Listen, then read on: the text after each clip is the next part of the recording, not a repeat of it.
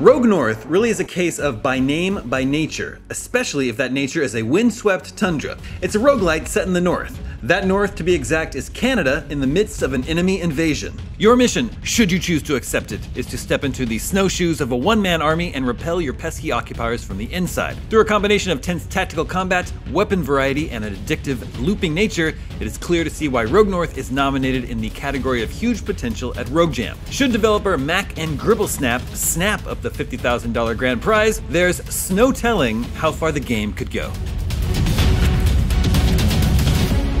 A top-down pixel art cousin of hardcore tactical shooters such as Escape from Tarkov or Insurgency, the inspirations behind Rogue North are clear to see from the get-go. As a reclusive mountain man, no longer happy living your days away quietly in a comfy log cabin, you promptly set out to take your country back after a van of armed goons rolls up to your house. From the very first bullet, it becomes quickly apparent that this won't be a walk in the park. Each combat encounter can go disastrously wrong in a heartbeat if you're not giving your aggressors the respect they deserve. Rogue North's enemy AI is impressively smart, both taking cover when needed and flanking you if they spot a good moment to pounce. This can lead to a lot of early deaths as you learn the rhythm of Rogue North's firefights and the best way to tackle each shootout. Naturally, due to the looping nature of starting again from the very beginning each time you fail, you'll have plenty of opportunity to trial and error your way to success. The shooting itself feels great, with each member of the impressively sized arsenal appropriately different to use and effective at varying ranges. Particular favorites include a trusty shotgun that proves especially deadly to play with, as well as a marksman rifle that is handy for picking off unsuspecting targets further away. Oh, and then there's the high-powered enemy tank that can be commandeered,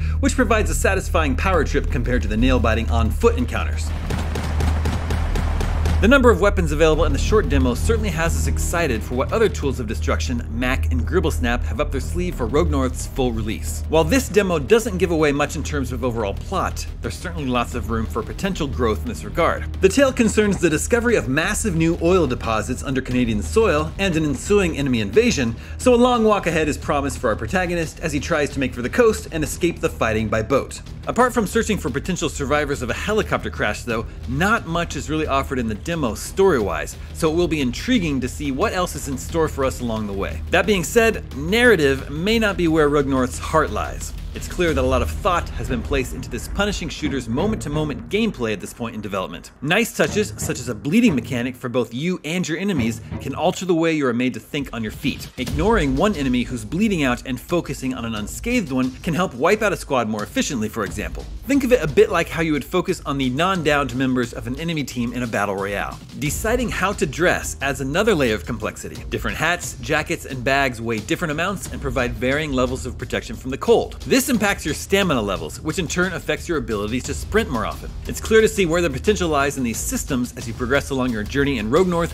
meeting merchants as you do. Perfecting your loadout is key to any good roguelite, so it's good to see an emphasis being placed on player choice this early on in development. Even if that does just mean you want to cosplay as Kurt Russell from The Thing, or a machine gun wielding Santa with a death wish. All in all, there is a huge amount of potential to be seen when playing even this small slice of Rogue North. The bones of a great tactical shooter are there already, and while the combat may be unforgiving, it also possesses that addictive one more loop quality that all roguelites worth their salt need to have. With even more variety in weapons, enemy types, and locations promised, and a shot at an extra 50 grand the devs say will be used to develop the game further and add a moody soundtrack, the future's looking bright for Rogue North ahead of its full release.